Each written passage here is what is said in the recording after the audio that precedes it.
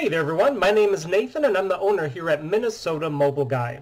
If you're not already familiar with us, we're a business based here in the U.S. state of Minnesota, but we assist customers from all over the world with all sorts of different issues and services on their smartphones, tablets, and other mobile devices. One of the services that our customers most frequently ask us to perform is the SIM unlocking of a mobile device in order to be used with a different carrier or different network than the one that originally sold it. By default, most mobile devices these days are going to come with some sort of lock that restricts them to only being used with the original carrier, and they have to undergo some sort of unlock process in order to be used with a different carrier or a different network. Now, here with us today, we happen to have a Samsung Galaxy A11 that is originally from Cricket here in the US, and this is a device that has not yet been SIM unlocked, because as we can see here, with a different carrier SIM card inserted, we get this message saying invalid SIM card, and it also tells us that the SIM card is network locked. And then if we swipe that away and we just go straight to the home screen, it's actually curiously not even asking for an unlock code. It's not giving us any messages from Cricket whatsoever. So it doesn't appear on its face that there appears to be any way to actually get the device SIM unlocked.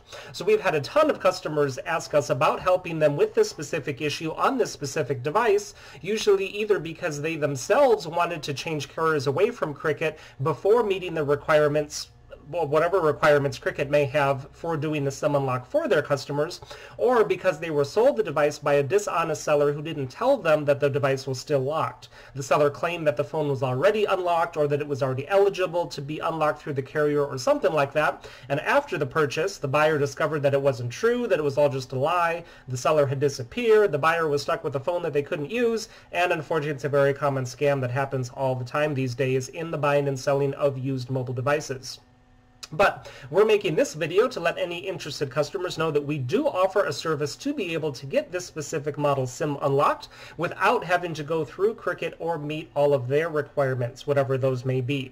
Our unlock procedure is something that we do directly to the device while it is plugged into a computer, and the great thing about this is that it's something that can be done for just about anyone, anywhere in the world. So you don't necessarily need to be located here in our local area in order for us to be able to do this for you. You would just need to have a decently powerful Windows computer along with a fast internet connection, and we can remotely connect directly to you right through the internet and perform the exact same procedure that we're doing right here, right now. So actually, as we speak, we are running our unlock program that does the SIM unlock for us, and after that we should be able to see that we can indeed register and get signal on the test SIM card that we have inserted here without running into those invalid SIM card messages. Our program is going to need just another minute or two to finish up running here, so I'm going to go ahead and fast forward the rest of the video just to jump ahead to the end to keep this as short as possible. So just hold on while that finishes running through. Okay, so I can go ahead and unplug my USB cable here, and actually just looking at the lock screen, I can notice right away that we no longer have there's also a network lock message that shows up in the corner before the SIM has been unlocked, but we are no longer seeing that. We're actually showing the name of the carrier that we're registered on, which just happens to be T-Mobile from here in the US. And we also don't see that invalid SIM card notification message there anymore. We just have the messages from the games and the other preloaded stuff that Cricket puts on the phone. We're going to go ahead and swipe away the lock screen there, and we don't see any error messages on the screen at all, so that's very good. I'm going to go ahead and jump into the settings here just to take a little bit closer look.